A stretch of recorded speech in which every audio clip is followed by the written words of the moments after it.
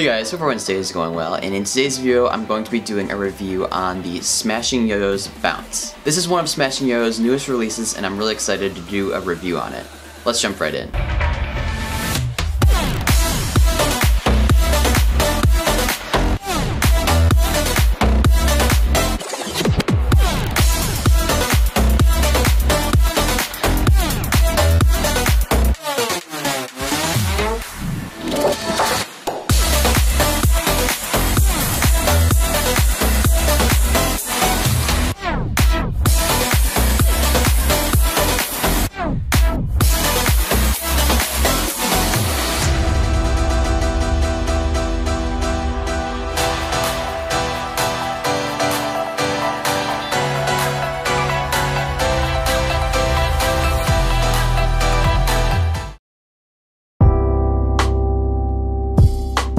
Alright, so quick shout outs for how I got this yo-yo. I was gonna buy a float a little bit ago and I kind of announced it on my Instagram or whatever, and then SmashingYoYos DM'd me and said that when I buy the float, they'll also include a bounce with my order. So I really gotta give a shout out to SmashingYoYos. I'm very grateful that you sent me the bounce. In addition, guys, I'll be doing a review on the SmashingYoYos and Scales Collective float in just a little bit. But yeah, super generous gift from SmashingYoYos. Thank you very much for including this in my order. Alright, so what is the bounce? This is one of SmashingYoYos' newest yo-yos, and it's one of their very first like budget-friendly yo-yos. So this yo-yo goes for around $60. I'll put the links down below if you're interested in picking one of these up. In general, this is just supposed to be a, you know, kind of like fun but also powerful throw. So let's find out if it meets those standards. Alright, so before we get any further, I'm gonna put the specs on the screen of this yo-yo. None of the dimensions are really too crazy, but it's just if you guys want to see the specs and have a closer look at them, pause the video and you can take a closer look at the specs.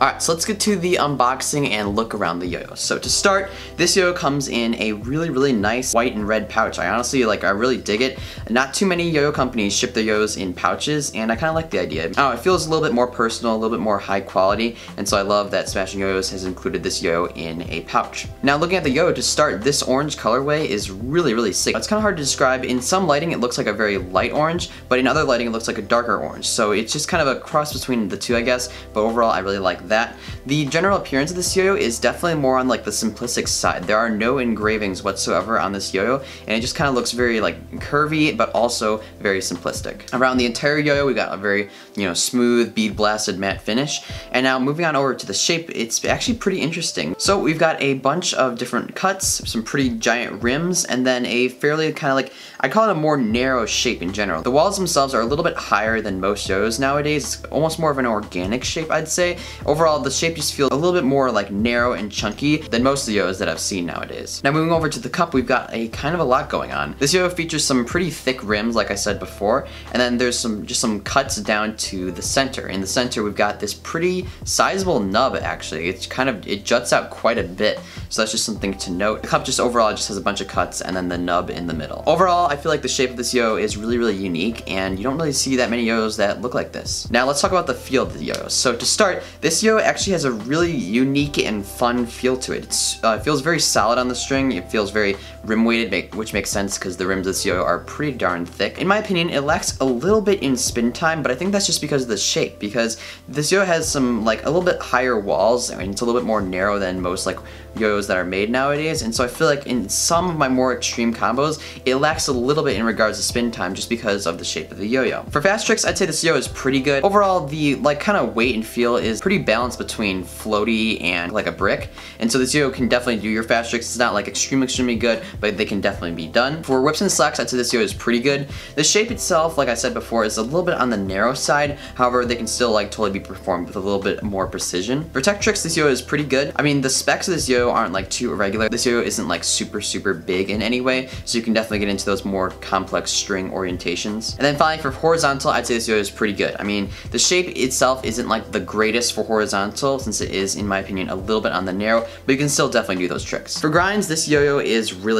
nice. The finger and palm grinds are amazing, you know, because this yo-yo has a super smooth matte finish. Thumb and talon grinds are also amazing, since there is definitely a ridge to lock in your finger. And then for finger spins, they're actually pretty good. I mean, the finish of this yo-yo is very like matte and smooth, and so you can definitely do finger spins. I mean, you're not gonna be able to like lock in or anything like that. You're not gonna have your finger lock into a groove. You're just kind of rotate around that nub, but they're still pretty good. Now, one of the main claim to fames and kind of like goals for the Bounce is that this yo-yo is intended for 3A, and I can definitely see why it'd be a great 3A yo-yo. I mean, the price itself is $60, and that means it's not too crazy to buy, like, you know, 2 yo-yos for 3A. You know, $120 is a lot of money, you know, for 2 yo-yos. However, it's not as bad as some of the other yo-yos out there that cost, you know, hundreds of dollars just for one of them. So I can definitely see why people would want to use these as 3A yo-yos. They're also like super solid in the string. They don't tilt that easily, I'd say. So that's a really good feature for some 3A. And yeah, just overall, I think this would be a pretty good 3A option. All right, so conclusion time. This is a really fun throw. It has a really nice feel to it, and it's just overall like very pleasant yo-yo to throw down. I just really like playing with it. It has a really interesting feel on the string, and I've really been enjoying the Bounce these days. This may not be the most, you know, angular or competition-driven yo-yo. However, it's not really like meant for that. I really recommend this yo-yo for anyone that's looking for, you know, a very fun, kind of like a feel-good yo-yo that has a pretty accommodating price. All right, so that's about it for my review of the SmashingYoYos Bounce. If you guys enjoyed the video and learned something new, be sure to hit that like button. Also, if you guys are new here and haven't seen my videos before, definitely hit that subscribe button because I post videos just about every single week. Hope you guys all have a great rest of your day, and I'll see you next time. Peace.